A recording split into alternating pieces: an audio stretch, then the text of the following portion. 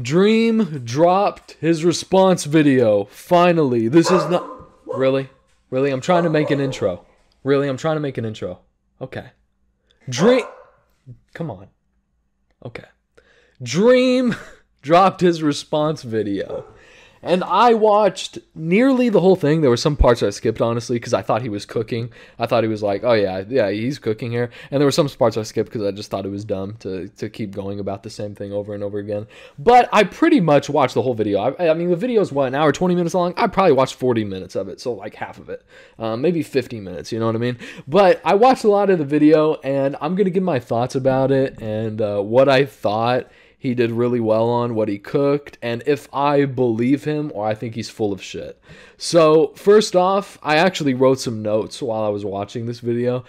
First off, I want to start by saying the video is very well edited / put together. That was the very first thing I noticed when watching this video. It's very well put together. It was clearly something he like actually put effort into. It was very serious. And I think that's cool. I think that's really cool. I think that's a lot. I think it's really cool making a video like this instead of making like a video of you just talking in the camera. And honestly, if he did just talk in the camera, I wouldn't be like, oh, well, that means you're a predator. That means all the allegations are true and, you know, you are what they say you are. But I think him clearly taking it this seriously is a good thing. So that's the first thing I noticed. It's very well edited, very well put together.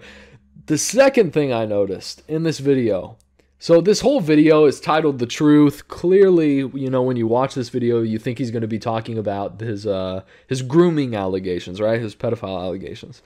And he starts off the video saying that an old fat picture of him was really him.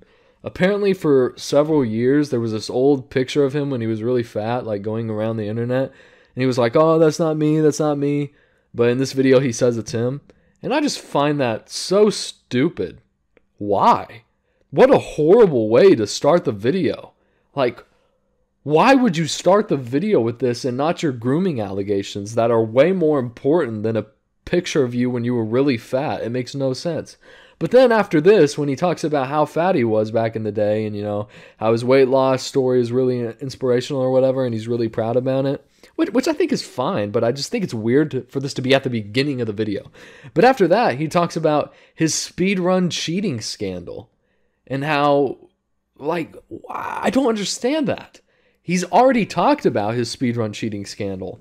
Why is he talking about this picture of when he was fat and then immediately talking about his speedrun cheating scandal when he should have just started the video talking about his grooming allegations? It's like, dude, you should have put this at the end of the video. That's so weird to do, in my opinion. Like, what the fuck? Anyway, after this, I'm kind of just reading off all my notes I have here. After this, he talks about thirst traps. So I'm going to break down multiple things that Charlie said because I respect him. I respect his opinion. I think he's a super reasonable guy and I think he's an awesome content creator. One of the things that he said is that I post creepy pictures and thirst traps. He does post thirst traps. That's the first thing I'm going to talk about. Uniquely, because I didn't reveal my face until last year, I can actually pretty reasonably show you every photo and video of myself that I've ever posted on the internet. So they're going to start scrolling by now in a completely random order. While you watch, it's important to note that what you post on something like Snapchat is very different than something you'd post on Instagram or Twitter. Snapchat runs ads every 5 or 6 photos and encourages you to post upwards of 100 photos or videos a day to have the most growth and make the most money. They only last 24 hours like an Instagram story. So on Snapchat, you kind of just spam anything. So for me, it's silly filters, my cat, whatever food I'm eating that day, I get a haircut. Because of that, it's much easier to take one silly photo from Snapchat out of context and make it out to be something that it's not. And in this, he says, take one silly photo from Snapchat out of context, which I also think is so weird. Like the pictures that he posts, how can they be taken out of context? Like he has a ton of thirst trap type photos and he blames it too later in the video about the fake accounts using captions to make it look like thirst traps. On top of that, there's a lot of fake accounts that I think people fall for all the time. They post thirst trap captions using my photos, and with how many likes they get, there's a lot of people that casually scroll Twitter and think their posts are mine. There's one specific one that was extremely popular and verified before it was suspended. It posted tweets like this, and this, and this. These are just completely normal photos I posted of myself with no caption, but they repost them and put a weird caption. Which the caption does contribute to it, but come on, look at this. Like, this is a thirst trap type photo, which I don't think is wrong, making these like thirst trap type photos. I think it's cool, you know, people posting photos of like their body or like their face, and they're really proud of the way they look, especially when, you know, he had a point in his life where he didn't look good. But when you post photos like this, you have a young audience and you have grooming allegations against you. It's just kind of odd. So I don't really think it's a case of, oh, let's take one Snapchat picture out of 1,000 that he's posted and make him look weird. I think him posting that stuff and having allegations is what makes him look weird. People post like cringe shit all the time and nobody really cares because they don't have grooming allegations against them. A lot of people also say stuff like this. I don't know why he still uses Snapchat. It's still kind of weird. I told you, if you're a grown man using Snapchat, Which I think is super reasonable to think. If you don't know that there's creator accounts now that work very differently to normal Snapchat accounts, you can promote stuff to millions of people through Snapchat's algorithm, and even as of recently, you can make a lot of money. Obviously encouraging you to post whatever random stupid photo you took. Now, I do agree with his Snapchat take here. I think it's completely stupid to be like, why is an adult using Snapchat? That's just weird. There are a ton of creators that use Snapchat. This is a very normal thing nowadays. David Dobrik makes like $10 million a year only using Snapchat. Like, Snapchat is for like the creator economy. It's a way of them to make money. And two, I don't think it's weird for you to use Snapchat if you're older. I definitely think Snapchat is a primarily younger audience app. If you're just like sending snaps to people and trying to do like 1,000-day streaks or whatever, I don't think anyone really over the age of 20 does that. But, you know, a bunch of creators use it to be like, oh, I think it's weird that Dream has a Snapchat account. Like, that's nerd shit, bro. I have a Snapchat account too. I post on Snapchat. I post on the Snapchat Spotlight. You know, Snapchat's a cool little app to grow your community, and there's nothing wrong with using Snapchat. He's based. Snapchat is based. So this next thing he brings up too, which, again, I'm going to say this again, it's wild to me how we're so far into this video and he hasn't brought up really grooming allegations at all. But apparently he has a Twitter fan art account, which personally I think is kind of weird. But people say on his fan art account, him liking pictures of art is weird, which I don't really understand. Neither have I actually heard anybody say that, by the way. But this Twitter account with his fan art is ran by someone else. And that's basically what he says. He's like, oh, you know, I don't run this Twitter account. Somebody else runs it for me and they like all the pictures. This is another nothing piece to me.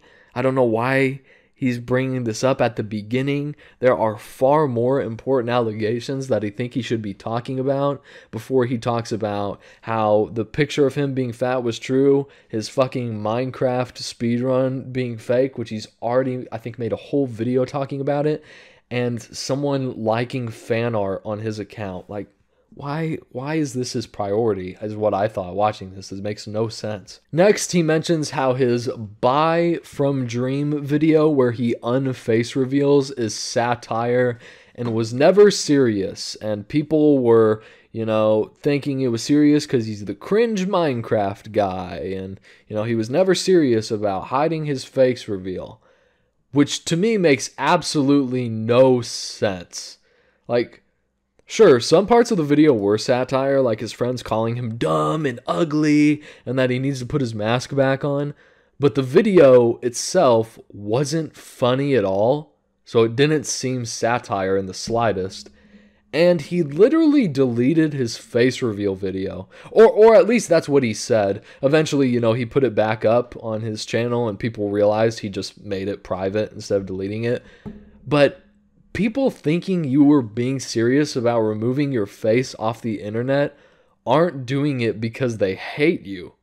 That's literally the tone in your video that you made. Another topic he brings up is that his audience isn't young. His audience is actually one of the, he says this, I shit you not, one of the oldest audiences in all of the Minecraft community, which is just fucking laughable because you can look around at his Twitter, at how his community talks, what they look like. I mean, just fucking go on Twitter, look at Dream, and look at his followers and scroll, you know? Look at all the people posting these cringe parasocial tweets. Like this person saying, I'm really scared for what's about to happen. What if I have to unstand Dream and all the others? What other interests will I soon find? I seriously won't be able to go through it. This reads like a fucking joke tweet, but this is actually serious. So, I mean, you see all this stuff, and it's just a complete joke for him to be like, actually, my audience is really old. Come on, dude, just look around. But his point... One of his points that his audience is older is that he swears and curses outside of YouTube. So his audience can't be young. That's just a fucking dumb justification.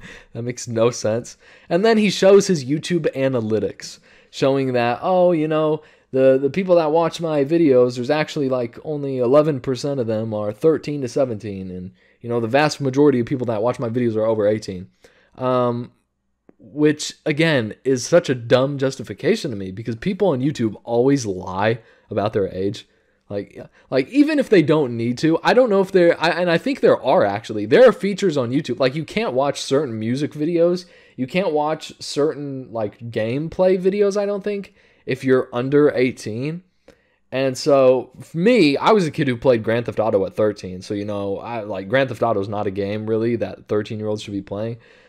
So, you know, on every website I went on, I'd be like, oh yeah, I'm 18, just so I didn't get any like stupid censored shit. So I think people lie about their age all the time, even if they're on a website that they don't necessarily need to lie about their age because they're just used to lying about their age. Right? So I think it's kind of stupid to be like, oh, let's look at my YouTube analytics. As you can see from my YouTube analytics, everybody or the majority of people are over 18. Like, come on, dude. Just look around. Look around your community. Look around your Discord. I don't know if he has a Discord. Just, you can tell people's age by the way they talk. You can also just fucking look at a picture of your followers. Like, some people have their, like, a selfie of them as their profile picture. So, and the way they talk, especially, it's like, yeah, your audience is young. I don't know why you're saying, actually, my audience is one of the oldest audiences in all of Minecraft. That's just a lie. That's just not true. Next, he goes at Charlie, Moist Critical, and says that his pictures are pretty much just like Dream's, but Charlie gets away with it because his audience is older. And not gonna lie, when I saw this, I was like, maybe I am biased against Dream because I look at Charlie's photos and I'm like, oh man, he's just being a goofy little guy. Look at that mask. But when Dream does it, I'm like, oh, that's weird. Like, literally unspoken riz versus sexual harassment. But then I thought about it. I thought about it for like 1 fucking second. And no, the reason that I think Dream is weird for these pictures is quite literally only because of his allegations that he has yet to talk about in this video, by the way. He really hasn't brought up any of his allegations yet, by the way, which is fucking insane. We're 24 minutes into the video at this point, and he hasn't brought up a single allegation when that's the first thing he should be talking about. But if Dream didn't have allegations against him like this, like grooming allegations, and I imagine most people wouldn't think anything of these photos. They'd be like, oh, he's just being goofy, you know? But child predator allegations plus photos like these, where a normal 20-plus-year-old would post something like this under the guise of it being funny when it's a filter clearly meant for kids, you know? No actual adult is going to put this filter on seriously. They're just going to put this filter on to be like, oh, look at this funny little goofy filter. So when you have predator allegations plus putting filters made for a younger audience, obviously it looks more weird than a normal person with no allegations. So I think this comparison is pretty good on a surface level, but I mean, just thinking about it for a little bit, no, no, this isn't a good comparison at all. Finally, 25 minutes into the video, he starts talking about the grooming allegations, and he cooks. I'm not gonna lie, he cooks. As I thought he would, honestly, every single allegation I've seen, and I made a video talking about this, it's in my Dream versus Gumball video. Every single allegation I've seen, and I've looked at like literally every single allegation he has against him, every single Twitter account that's posted something against him, everything I've seen has no evidence. The evidence is very shitty. The evidence doesn't prove anything, the quote-unquote evidence. Literally nothing. There's no evidence. Also, what a freak some people are, dude. I don't understand why you would make fake posts and fake stuff being like, oh, this guy, like, come on, get a life. Y'all are losers. Get a life. It's so stupid. But then after this, he talks about the Dream versus Gumball situation. I made a whole video talking about that, so I'm not going to talk about the Dream versus Gumball situation. But then he brings up the Dream did what allegation, where, you know, the allegation was basically he was sending moaning videos to minors on Snapchat. And when I saw that video, I think I talked about this in the Dream versus Gumball video as well, maybe not. But when I saw this, I was like, wow, this is also shitty evidence, probably an edited video. I wasn't, you know, I didn't want to say it was an edited video. I wanted to hear Dream's response first. But yeah, I mean, it's an edited video. I'm like 100% sure now. Like, okay, it's a shitty edited video. It's a horribly edited video.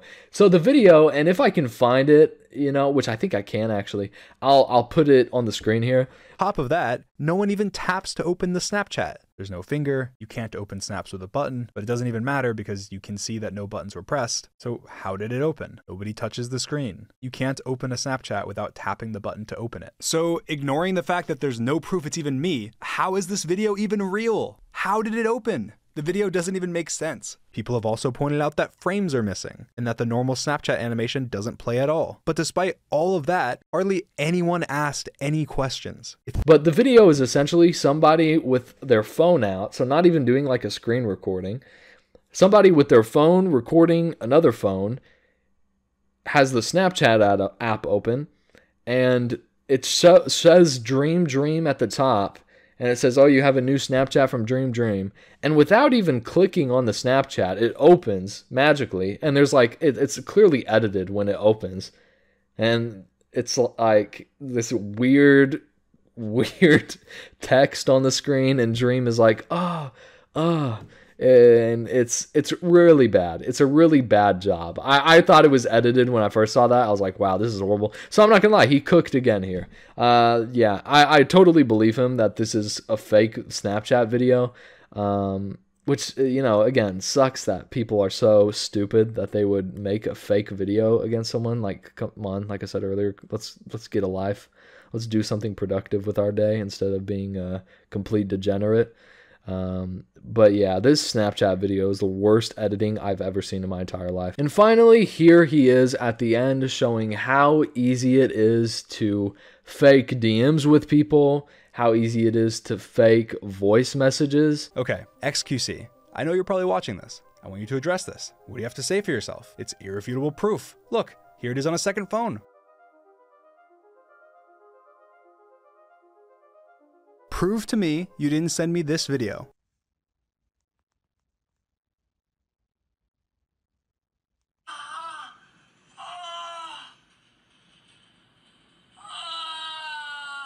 Or you're a pervert.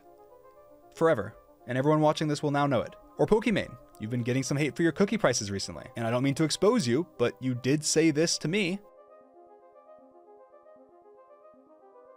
And I think that's disgusting. What do you have to say for yourself? What more proof do you need? I also have the cookies she sent me and a signed note from her. This is irrefutable evidence. You get the point. I made all of those pieces of evidence in 10 minutes. And I'm actually going to take this one a step further because, you know, he basically shows these fake texts with Pokimane and XQC. And with the XQC thing, you know, he shows a fake Snapchat video of XQC going, which I think is a clear audio rip from one of his streams. XQC is a live streamer, in case anyone doesn't know, which I'd be surprised if anyone doesn't know. But XQC is a live streamer, so I'm sure that audio is ripped from one of his streams. But I'm going to take this a step further. Because with AI and deep fake voice shit, I think someone at some point is going to use someone's deep fake AI voice saying something that the real person obviously didn't say and try to use that against them, which is crazy, So here soon, I think there's going to be a situation, because I think the technology is already there. I think there's going to be a situation pretty soon, like within a year maybe, where somebody has allegations against someone and they're using like a fake AI deep fake generated voice program and be like, oh, you see, this is what the person says. And I think a lot of people are going to believe it because people aren't used to that kind of technology. So it's really scary, man. I mean, you can't believe videos anymore because people edit shit. You can't believe if you hear someone's actual voice anymore. So it's really scary. Again, I believe him here. And that's pretty much how the whole video goes, honestly. He like in the first half, I'm not going to lie, I thought he was being stupid. And I do still think he's being stupid by having his allegations, the most serious allegations of all time, being put at the end of his video. I don't know why you would ever do that. Why would you not put the serious allegations at the beginning of your video? Like, why are they at the end of your fucking video? It makes no sense. But at the beginning of this video, I thought he was just being an idiot. I was like, why are you bringing up all this stuff that really doesn't matter, like your Minecraft speedrun? Like, what? Like, nobody cares that you cheated, bro, other than losers. Nobody cares that you cheated in your Minecraft speedrun. And I was like, God, this is so stupid. This is a horrible video. And I was, at the beginning of this video, I was trashing him. I was like, this is stupid. This comparison's dumb. And everything I said at the beginning of this video, I 100% stand by, you know, like him doing that stupid comparison with him and Charlie, and Moist Critical, I think is just dumb. But overall, I believe him. I don't think he's done anything, or at least if he has, there's no proof of it. There's no good proof about him doing anything at all. He does do a lot of cringe, you know, thirst traps. That's for sure. But I have yet to see any amount of evidence that he has been weird with minors. So until I see any evidence like that, which it seems like I'm not going to, I just believe him, and I don't think he's done anything like that. And I think everybody who sees these shitty edited Snapchat videos on Twitter and is like, oh, that's enough proof, he's definitely a groomer, I think those people are just complete idiots. Yeah, like, it's just so dumb to believe a video. And that's the worst edited video of all time, that Snapchat video especially. And that's the one that really took off, that a lot of people were like, oh yeah, this guy's a groomer for sure. And it just sucks that people are, A, either too stupid to understand that it's a fake video, or B, they just hate Dream so much that they want everything against him to be fake. And it just sucks that there's people like that out in the world, honestly. But yeah, overall, my impression is I believe him. I don't think he's done anything weird.